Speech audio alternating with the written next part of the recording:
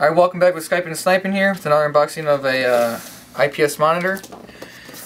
It's a VS229 LCD. I'm going to go ahead and just get right into it real fast.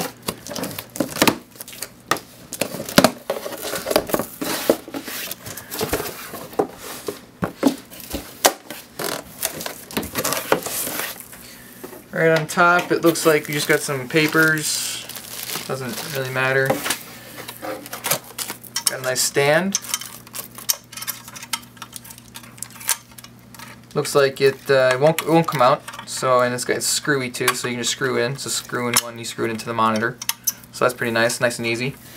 Don't need any tools for that. We have a looks like a DVI cable. It's good. And then we have a VGA one, and then power, and then here's the monitor.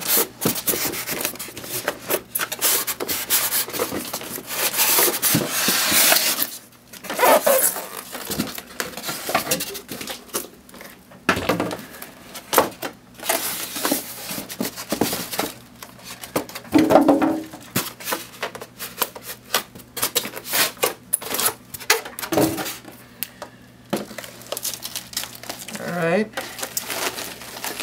packed really well.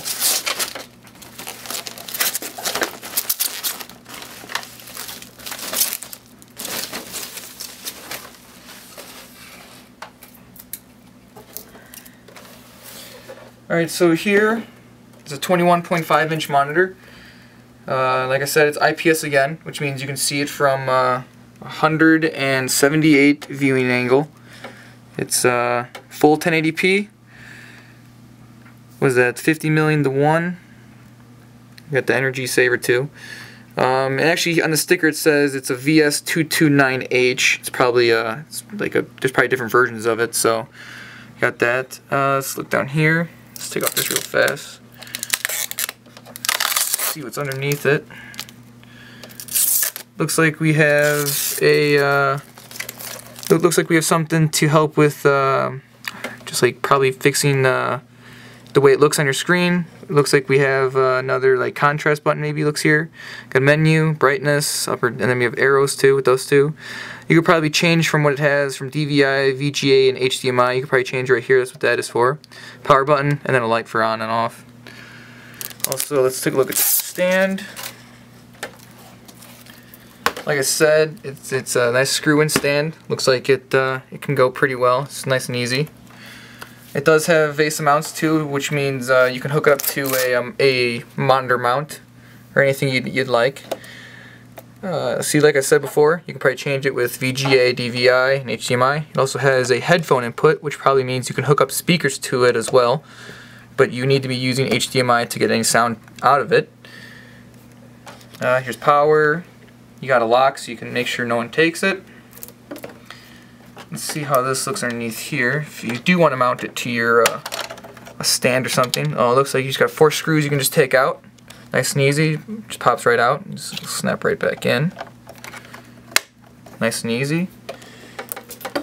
Nice and thin. Really thin. Really like that. I bought not only this one, but I bought 2 more to make 3, so I can have Eyefinity mode set up on my computer. I'll be going over that as well in a different video on how to do Eyefinity and what an active DisplayPort cable is. Anything else? Any other questions you guys want to know about this monitor or any type of setup you can do with these? Leave me something down in the comments. One more thing I do want to say is I will be putting a link down below to the next video that has the active DisplayPort cable and myself showing you what Eyefinity looks like and how to set it up as well. And also I'm going to show you as well what IPS looks like compared to a regular LCD display or LED display. Show you different things like that and how you can't view it from a certain angle. This monitor you can view from, like I said, 178 degrees. I'll show you the difference between that with different laptops and different monitors.